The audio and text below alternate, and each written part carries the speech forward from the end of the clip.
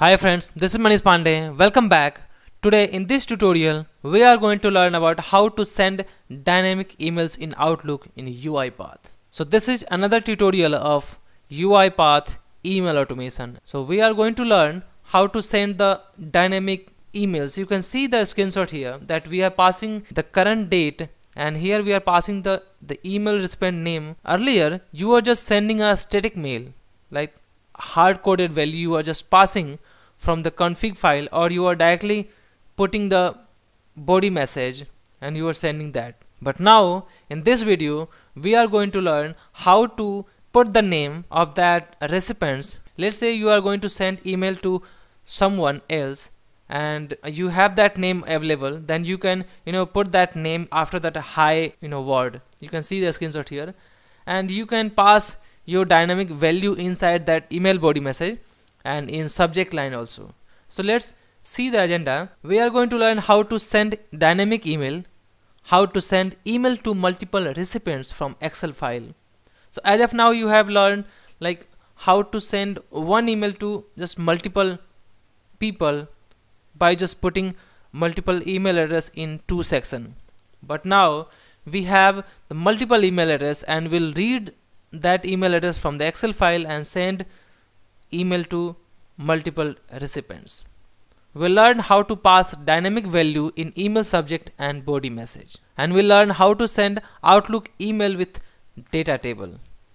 Let's say you have a data in the data table and you want to get that data from the data table, and you can pass that data in your Outlook.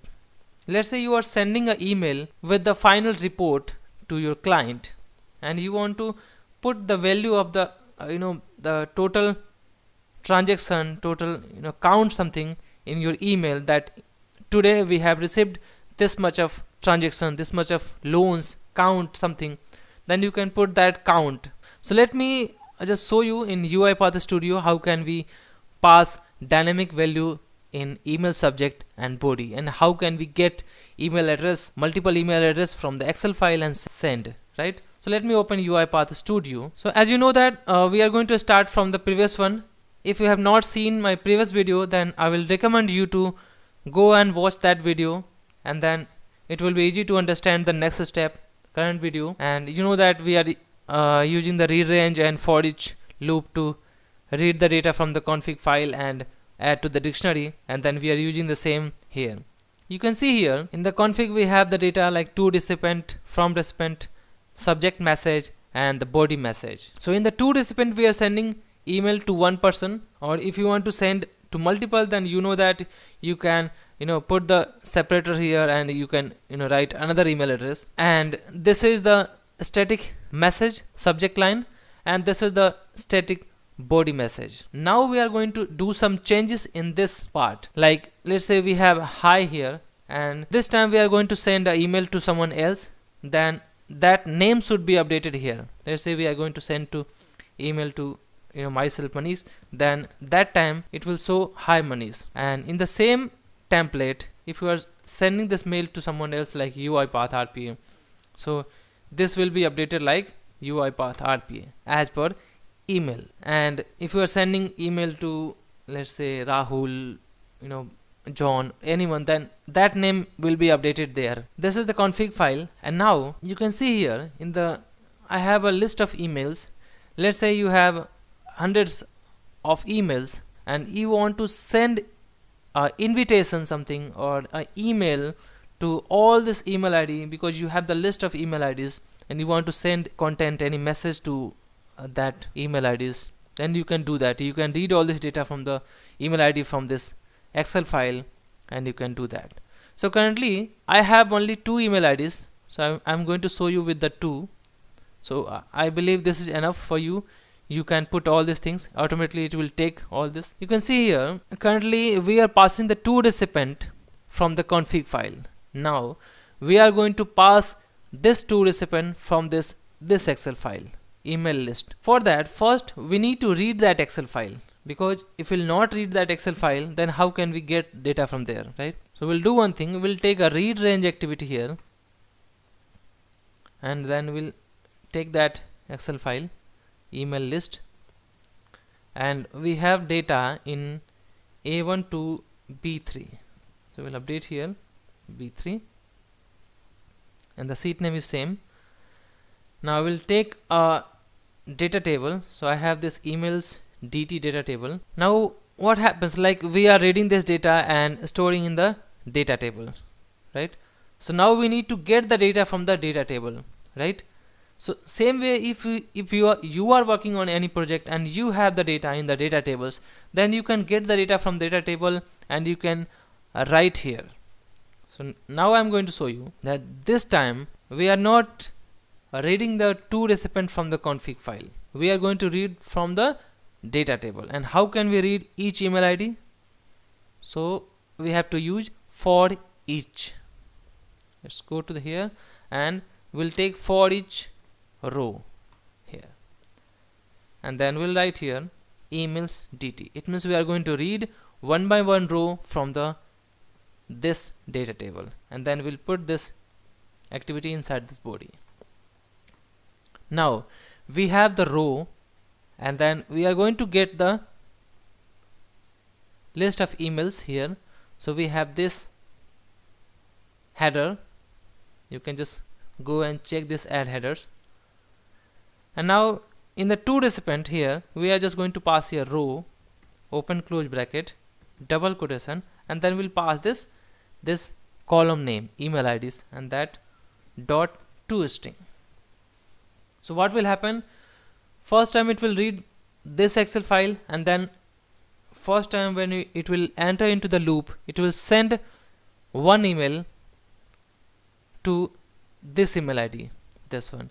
Then after this, second time it will run into the loop, and then it will send to the second email ID, right? By this way we are getting the email IDs, list of email IDs, and we can send. And now here you can see we have the subject message from this config dictionary, right? And the body message also. Now we are going to do some changes in the subject message also. Here let's say every time we are sending a report to a client, to a manager, so we can put a date, that this email is for this date. You can do one thing, you can put the current date in the subject line. It means you can pass the dynamic value. You are not just putting a static subject. So you can just do one thing, you can go and click on this subject line, and here you need to pass current date. So how can you do that? You have to write here date time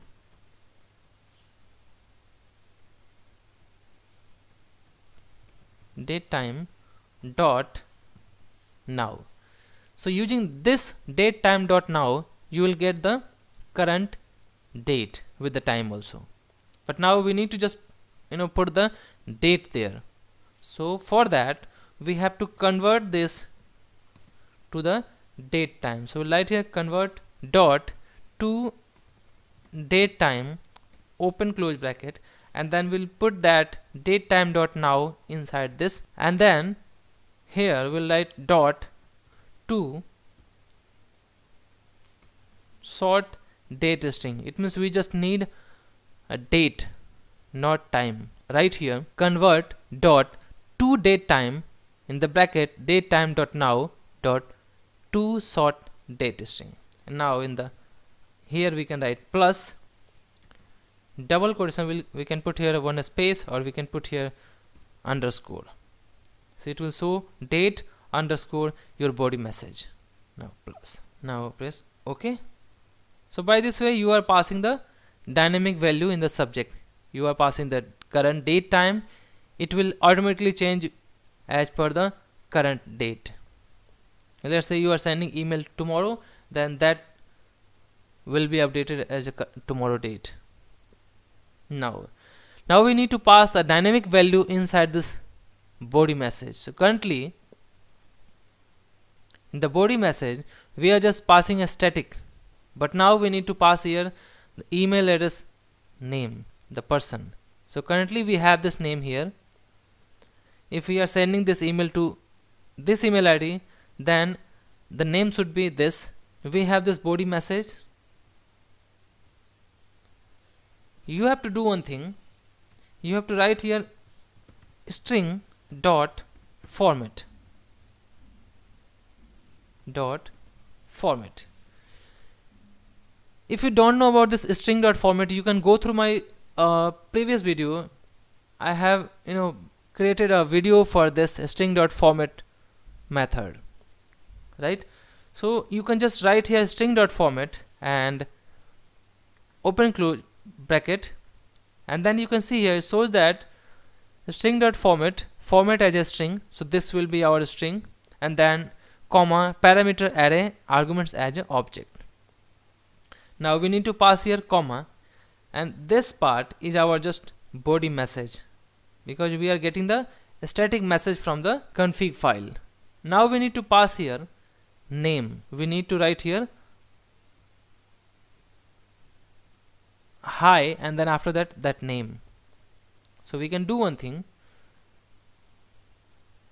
We have to write here row open close bracket double quotation and then name dot toString, then close this. So it means we are passing the here first string, and this is our parameter. Now how can you use this parameter inside this body message? So for that you have to go to your static message, body message, and here let's say you want to use that name after this hi. So what you have to do, you have to just write here in curly braces 0. It means it will take as a parameter array. So from the UiPath Studio it will take this row of name, because we have this row of name in the email list here in this data table. So first it will take this name and write here, because we are passing this here comma, we are passing row name dot toString. So this will be passed to 0. It means 0 of array, that array here. This will be passed to hi this, and if you will pass here 1, then it will go and look for the second value of that array. So currently we are not passing second value, we are just passing 1. It means we need to write here 0, right? So we'll just pass here 0. And if you need to pass one more value, then you have to, let's say you have to write here, so let's say you want to pass here another data, dynamic data here. Let's say I have a variable here, let me take here, and I'm just going to put anything here. Let's say I'm just going to pass here price, right? And this will be, or this is just a count. So I'm putting here 10 and this is 20. Save this, and this time I'm showing you how to send the second value also, so that you can write multiple values in body message. So just click on this, and here now again you have to put here comma, and this is another parameter array. So we'll write here row of count, count, count, and then dot toString. This time you can see here we are passing 1 and this is 2 parameters. So this time our body message should be here, this is our 1, so this 0 will take the data from the first value, first array, and now we are passing here let's say count,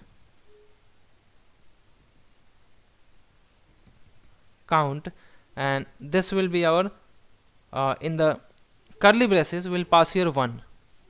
So what will happen, let me show you. So this time here 0 will take from the name and 1 will take from the count, right? Now save this and close this config file and close this email list, and you will see here when we'll send this email, we'll run this project, email ID will take from the email list and send to that recipient, and we'll update that current date and with that dynamic value. Now let's run this, control F5, So it shows that message column count does not belong to the data table. Right. Now why are we getting this error? Because we are passing the only B3. So we have to write here C3. So make sure you are passing the correct range. Now run this again, control F5. Okay, so this is successful. And let's go to the sent email, because we are using this Outlook to send the email, right? So you can see here the time is 1:1. First email sent to this to recipient, and the subject line shows here the current date underscore send dynamic email, and this is showing hi Manish, this count is, this email is to teach you how to send dynamic email, and the count is 10. And the second email sent to UiPath R, so it shows hi UiPathRPA, and this is count 20, and this is the date. Right, now you can see here from the config here and the email list. In the email list, for this email ID we are passing the 10 count, and for this email ID we are passing 20. Now you can check with the UiPath R, so it shows the 20 and here it shows 10, right?